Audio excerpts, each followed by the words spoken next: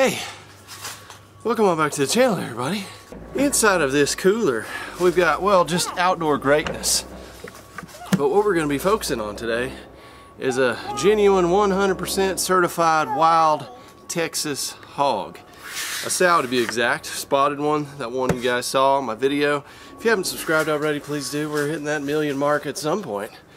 Just keep on doing it. Double subscribe, can you do that? My plan was to get with Cosmos Q, get on one of his big oak-fired, big old smokers and do this thing whole. We will do that at some point with another pig, but he was unavailable. He's super busy right now making them spices, sauces. He gave me some instruction. We're gonna attempt this on our smoker here at the house. I mean, the thing is whole here right now, so viewer discretion advised.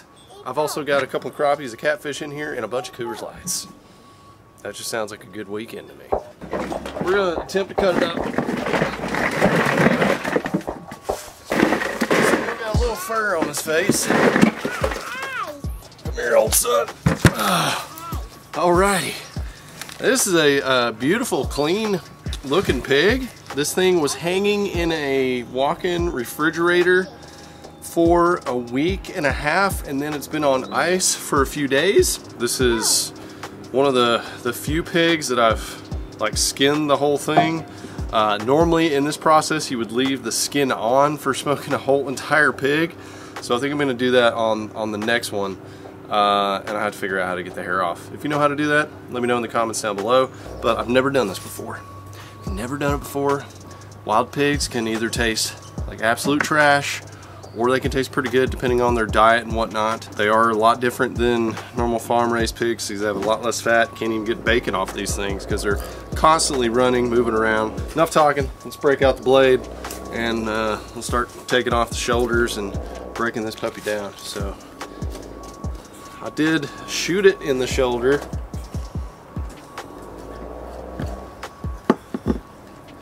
One thing interesting about wild animals like this is that they don't have any like sockets in their shoulders. It's very strange. Okay, there we go. There's front shoulders. Now for the hams, this is basically going to be like your, you know, holiday ham. Cut around the tendies here. I'm trying to cut around the socket. I must have gotten lucky. Hit it right on that perfect spot of the joint.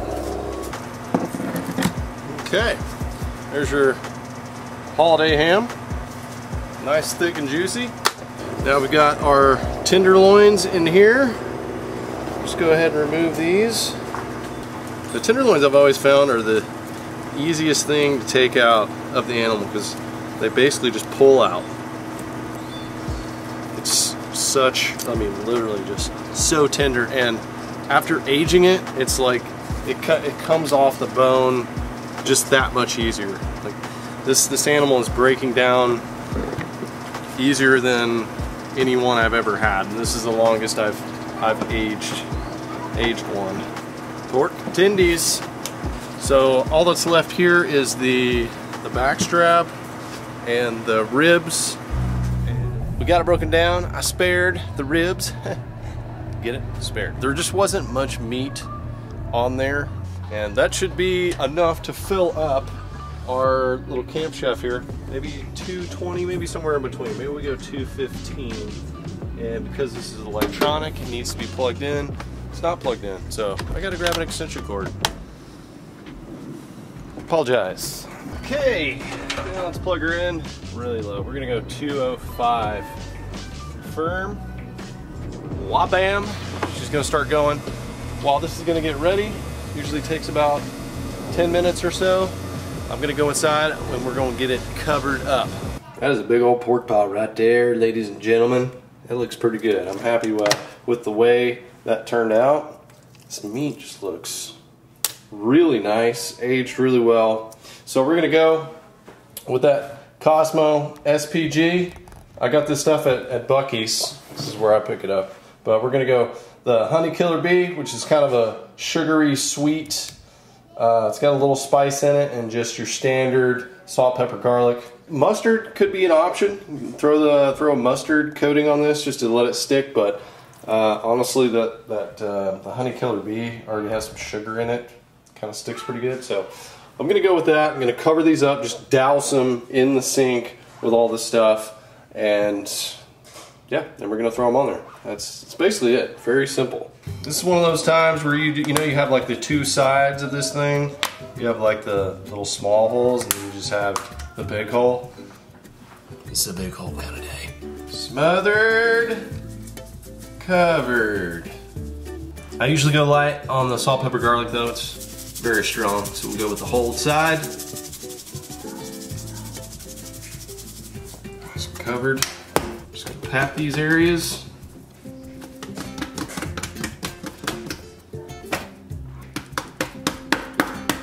Pat that pan butt. Oh, looking pretty tasty right there. I used about a third of the bottle on that honey killer bee.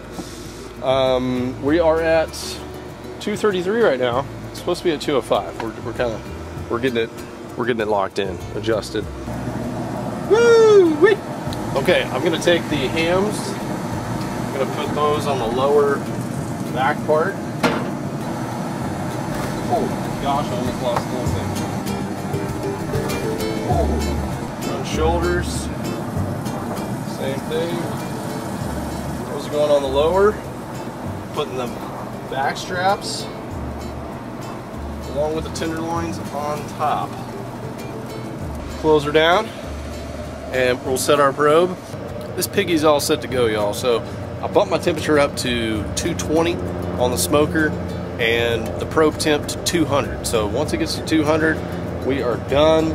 I'm gonna come out here, just take a little meat probe on the tenderloins and everything like that, see where they're at before I go to bed. This is normally a very long process. It normally takes anywhere from like 12 to 15 hours on a general size pork shoulder or pork butt that you get. We're gonna keep an eye on it. Hopefully it tastes amazing. I'm always curious about wild game and aging the meat, and I'm really excited about this. And normally with pigs in Texas, I mean, I'm not gonna lie to you guys, like normally, especially if it's a big one like a boar, it's just going into the woods for coyote food. But I felt like this one was a good size, it was a good looking sow, and you know, before it gets too big and gnarly and gets a lot of worms, tapeworms, and grubs and stuff in it. I know, which is disgusting, but a lot of wild game has that kind of stuff. We're just gonna make sure it's safe. We're gonna cook it all the way through, beyond all the way through, really break down the meat, and hopefully it turns out awesome, y'all. So wild pigs on the smoker, first time ever for me. Let's see how we do.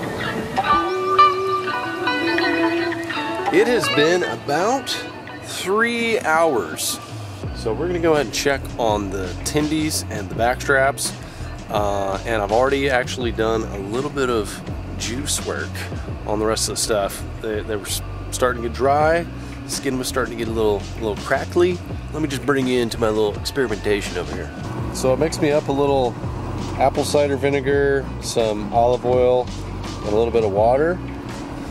And I'm throwing that on with the brush on these beautiful tasties right here. Oh yes, a little bit of that. Just keep that skin juicy, and I think these tendies and the back straps are about done. Since this is wild pork, I'm going to say it probably needs to be above what I would normally cook regular meat at. So it's 141, so I'm going to say at least 165, at least 178. So this is going to be our taste for now. Time for the first taste. Smoked wild pig tendies. See what we're dealing with. That's looking pretty tasty. Still hot, still really hot. Extremely tender. Wow. Zero gaminess. Oh my gosh. Y'all, that is bomb. That is bomb right there. That is the best wild pig I've ever had. Now, This is overcooked a little bit. You know, the skin is got a little crunch to it. Just smoking it that way, oh my gosh, and it just being aged, and the meat is just breaking apart. Flavor's fantastic. I've had 4 or 5 wild pigs in the past. I've never really liked any of them. This one is done right. I've been a skeptic of wild pig meat just because I've killed a lot of big ones. They're eating things out of the ground. Wild pigs, they literally just eat anything. It's kind of gross. So that's why I was saying, like, with their diet, it kind of depends on the taste. But I'm telling you guys, the way I aged this one, the meat breaking down, the tenderloins are spectacular. I cannot wait to try the hams and the shoulders. I feel like if everyone aged their meat like this and cooked it like this, there'd be a lot more wild pigs going down in the great state of Texas. Now we went on the straps, and then we're going to have ourselves some pork butt, which is actually the shoulder of a pig. Little known fact. Commonly known fact, but I didn't know that until 3 weeks ago. Okay, the straps should be done now. I just checked them. They are at 163. Woo! Yes, sir. And our internal probe on the shoulder is 156 right now. We're going to keep that going for another few hours. So let's take a bite out of the straps. See how good they are. The straps look even better. They also have a little fat on them, so that should give them some more flavor. Center cut, white in the center, yes, sir. I think this is gonna be fantabulous. Look at the white meat center.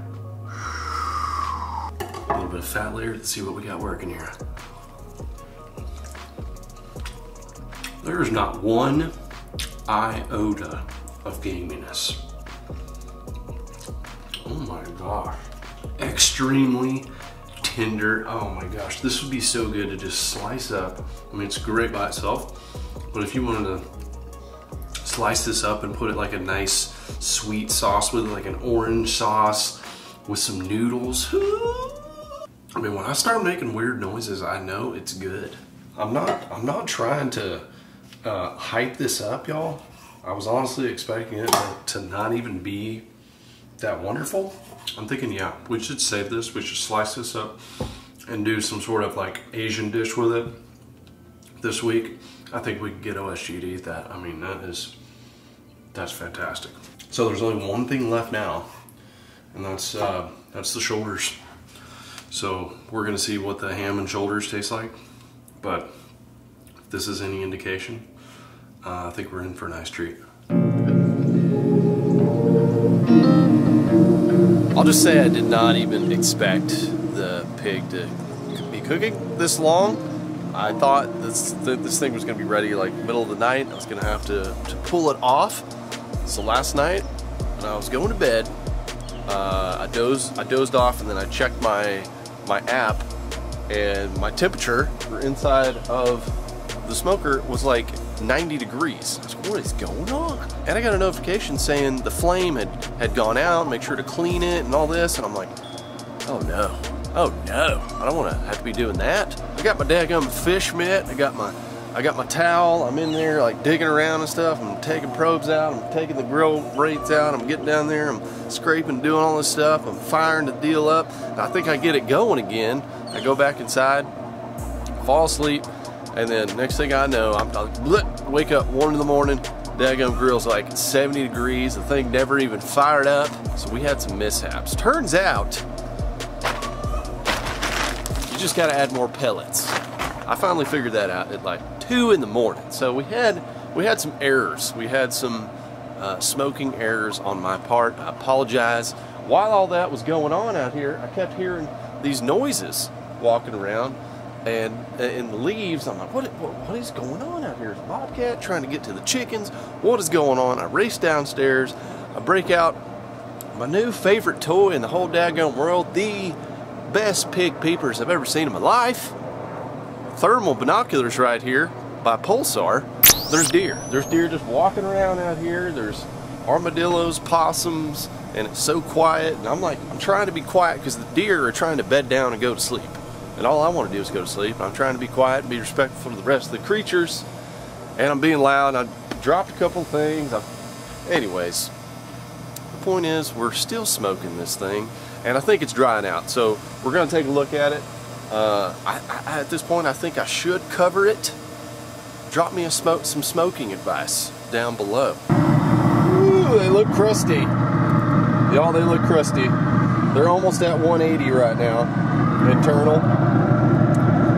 I don't know how much the foil is gonna do, really. I really don't know, so I might just leave them like this, and there's gonna be some crust. Just give it a little cover, try to help. We are here, everybody. It is time. We're almost to 200. I mean, we're pretty much there. For my research, 195 is good to start breaking down pork. 200, even better. 205.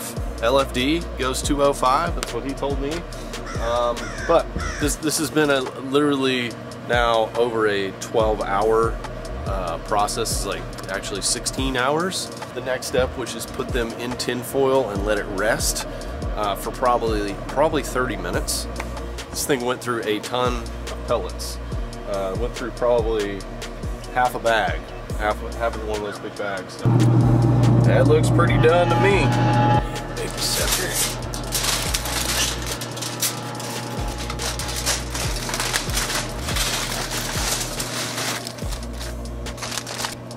In the kitchen with OSG.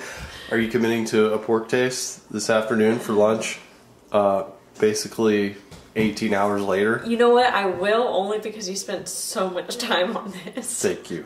I feel like it would almost be rude to put my selfish needs in front of your hard labor works. That is a good wife right there. If your man is out there smoking meats for over half a day, it's worth a taste. Let them cool down, let the juices come back up, and then it's going to be time. Maybe make a sandwich, you know? Yeah. Like a pulled pork. Oh, are you going to pull it? We could pull it. I mean, we can. There's options here. So OSG was a little concerned because of the temperatures of the meat, and Trichinella. I mean, she's a dietitian, so she knows about all the diseases. You know, 140 something degrees will supposedly kill that off, but I think the USDA recommends 165. We're at nearly 200, so there's not going to be any surviving organisms in there. If there are, my hat's off to them. They're strong. OSG! You ready to get your flavor on? Your taste bud palates, get them ready. I want you to be raw and real with me on this one, okay? I'll be pretty raw and real. It is time. This has been resting for nearly an hour. 20 hours of your deer hubby out there slaving.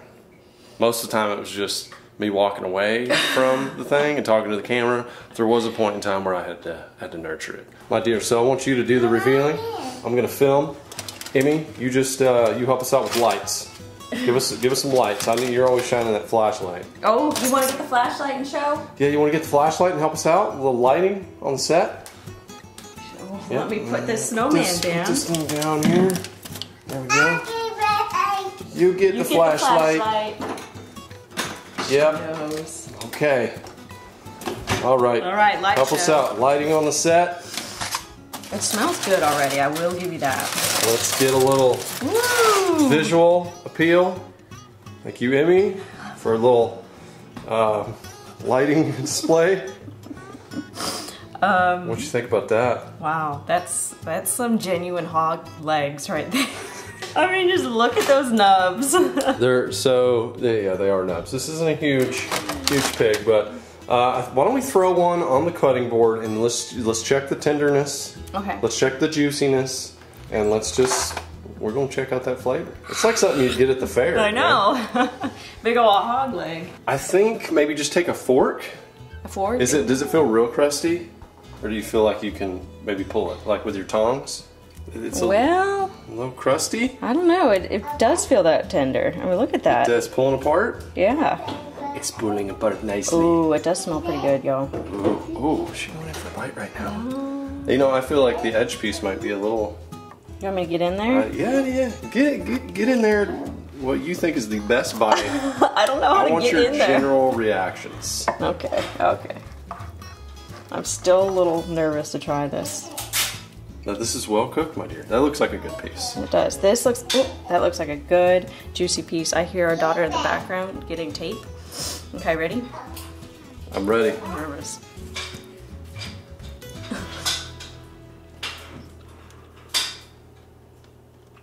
That's pretty good. Is it good? That's good.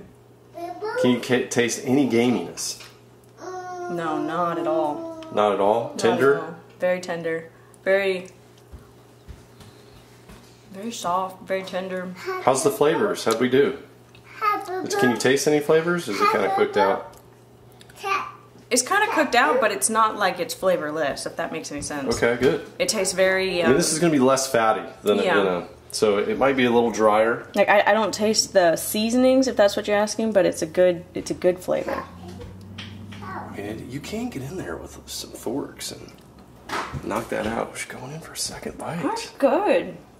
Okay, we might have something here, ladies and gentlemen.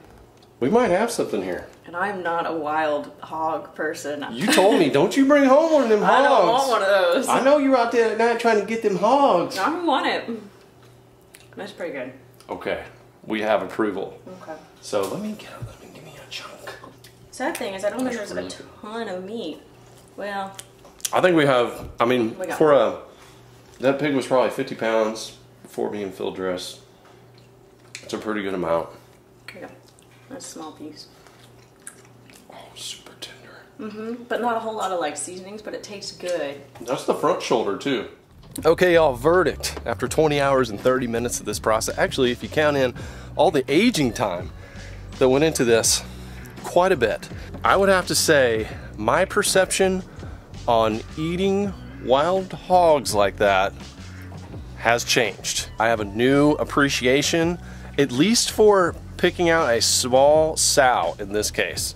If we're just apples to apples here, the boars and the bigger pigs are probably gonna taste a little gamier, and I've definitely had some greasy, gamey pigs in my day, but that right there, zero gaminess.